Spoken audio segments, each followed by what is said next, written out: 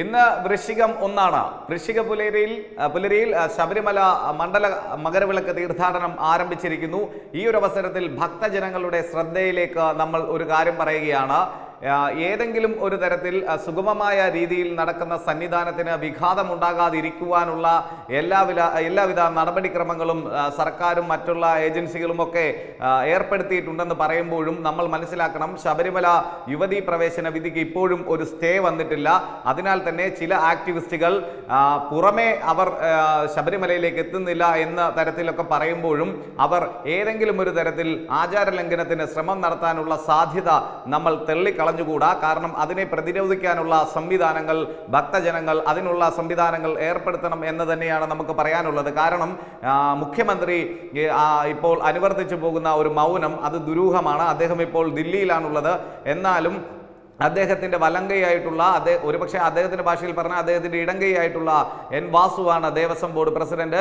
അദ്ദേഹത്തെ ഒന്നും അത്ര കണ്ട് നമ്മൾ വിശ്വാസത്തിൽ എടുക്കേണ്ട കാര്യമില്ല. കാരണം എരുതിയിൽ എണ്ണയൊഴിക്കുന്ന ഒരു സമീപനമൊന്നുമല്ല നമ്മൾ പറയുന്നത്. പക്ഷെ ഒരു കാര്യം വ്യക്തമാണ്, ഏതെങ്കിലും തരത്തിൽ ആചാര ലംഘനത്തിന് കോപ്പ് കൂട്ടിക്കൊണ്ടിരിക്കുന്ന ഏതെങ്കിലും ആക്ടിവിസ്റ്റുകൾ അവിടെ വന്നാൽ അവർ നമുക്കറിയാം, ബിന്ദു അമ്മിണിയുടെയും കനകദുർഗയുടെയും ശബരിമല പ്രവേശനം നമുക്കറിയാം, രാത്രിയുടെ മറവിൽ അവരെ മറ്റൊരു തരത്തിലേക്ക് ആരും കാണാത്ത രീതിയിൽ അവിടെ സന്നിധാനത്ത് എത്തിക്കുവാൻ ആരൊക്കെയോ ഗൂഢശ്രമം നടത്തിയ കാര്യം നമുക്കറിയാം. പക്ഷേ അവർ ദർശനം നടത്തി എന്നതിന് ആധികാരികമായിട്ടുള്ള ഒരു രേഖകളുമില്ല. അതിനാൽ തന്നെ ഭക്തർ ആശ്വാസത്തിലായിരുന്നു. പക്ഷേ തങ്ങൾ നവോത്ഥാനം നടത്തി, ഞങ്ങൾ സുപ്രീം കോടതി വിധി നടപ്പാക്കിയെന്ന് ഈ രണ്ട് ആക്ടിവിസ്റ്റുകൾ പറയുന്നതിനെ ഏറ്റവും കൂടുതൽ മോറലി സപ്പോർട്ട് ചെയ്തത് നമ്മുടെ സംസ്ഥാന സർക്കാരാണ്. ആ ഒരു കാര്യം ഭക്തജനങ്ങൾ മറന്നു പോകരുത്. പിണറായി വിജയന്റെ മൗനം അത് വലിയ ഒരു ദുരൂഹതയാണ്. മാത്രമല്ല, നമ്മളൊരു കാര്യം മനസ്സിലാക്കേണ്ടതുണ്ട്. N Vasu Devaswom board president, അദ്ദേഹം എക്കാലത്തും യുവതീ പ്രവേശനത്തിന് അനുകൂലമായ ഒരു നിലപാടെടുത്തിട്ടുള്ള ഒരു വ്യക്തിയാണ്. അദ്ദേഹമാണ് ഇപ്പോൾ ദേവസ്വം ബോർഡിന്റെ തലപ്പത്തിരിക്കുന്നത്. അപ്പോൾ ദേവസ്വം ബോർഡിന്റെ ഒത്താശയോടുകൂടി തന്നെ ആചാര ലംഘനത്തിന് ഒരു ശ്രമം നടന്നാൽ അതിൽ നമ്മൾ അത്ഭുതപ്പെടേണ്ടതുമില്ല.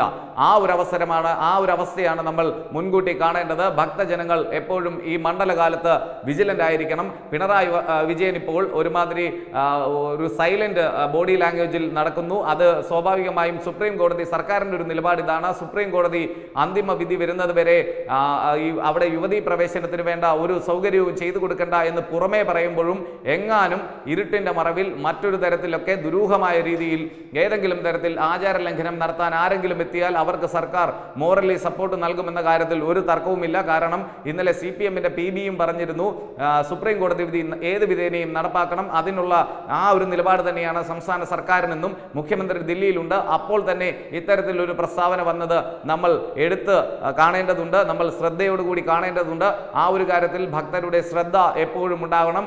ആചാര ലംഘനം ഉണ്ടാക്കാൻ ശ്രമിച്ചാൽ ആചാര ലംഘനം ഉണ്ടാക്കാൻ ശ്രമിച്ചാൽ ആരെങ്കിലും ഉണ്ടാക്കാൻ ശ്രമിച്ചാൽ അതിനെ പ്രതിരോധിക്കാനുള്ള എല്ലാവിധ സജ്ജീകരണങ്ങളും ഭക്തരുടെ ഭാഗത്ത് നിന്നുണ്ടാകണമെന്നാണ് നമുക്ക് ഈ വൃശ്ചിക പുലരിയിൽ പറയാനുള്ളത്.